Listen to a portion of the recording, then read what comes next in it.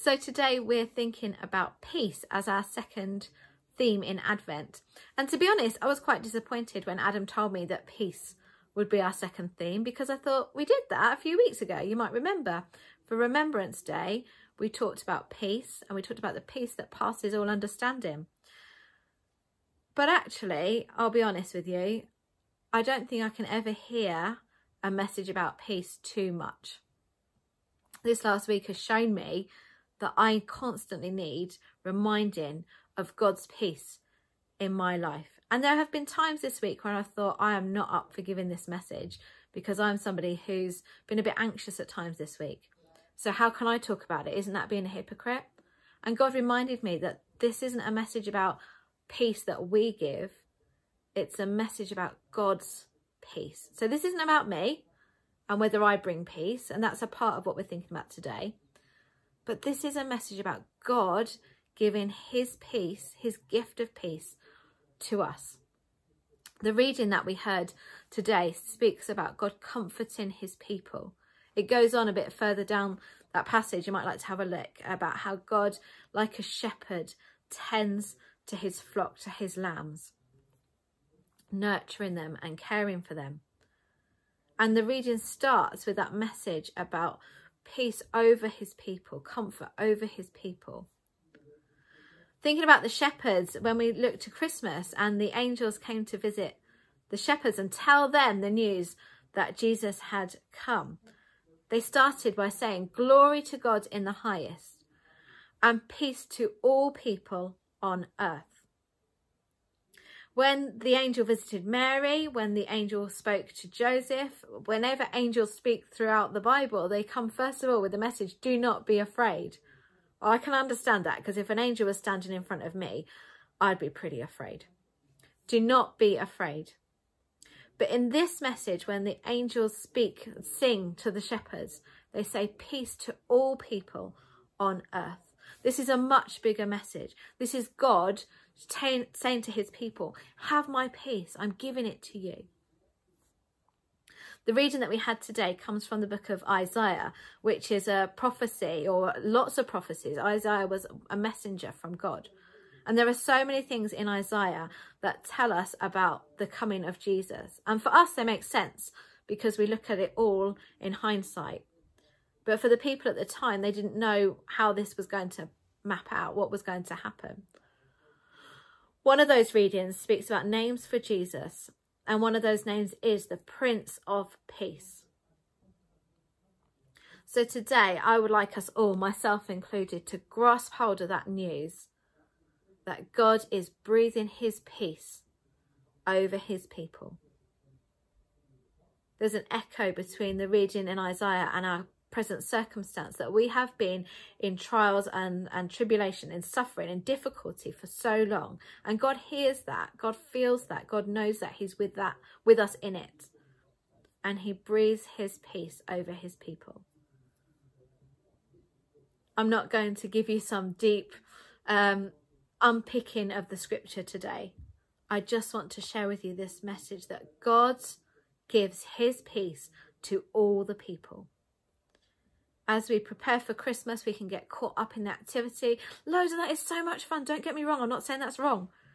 But sometimes our anxieties can be heightened by how much we have to do. Maybe this week you need to take a moment to be still and to know God's peace. Maybe take a moment to read some of those chapters from Isaiah. Maybe hear a song that we play this morning, or another one that you know, that helps to remind you that God, the Prince of Peace, is here with you right now in the storm, speaking his comfort. Amen.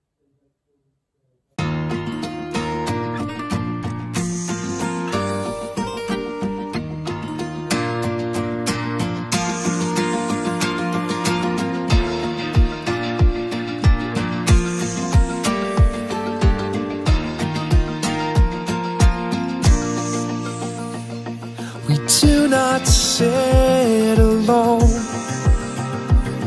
We do not stand alone. We do not walk alone. do not dance alone. Unseen, unveiled,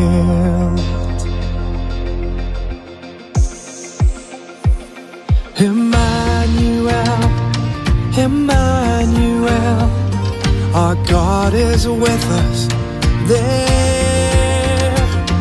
Emmanuel, Emmanuel, our God is with us there. We do not work alone. We do not cook alone. We do not drive alone. We do not clean alone. Unmade, uncaged. Emmanuel, Emmanuel, our God is with us there. Emmanuel, Emmanuel, our God is with us there. Word made flesh, this is Jesus. Present tense, this is Jesus. Word made flesh, this is Jesus. We do not eat alone. We do not sleep alone. We do not live alone. We will not die alone. Unknown, unleashed. Emmanuel, Emmanuel, our God is with us there. Emmanuel, Emmanuel, our God is with us there.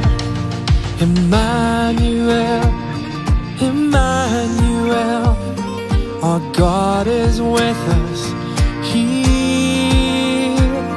Emmanuel, Emmanuel, our God is with us here.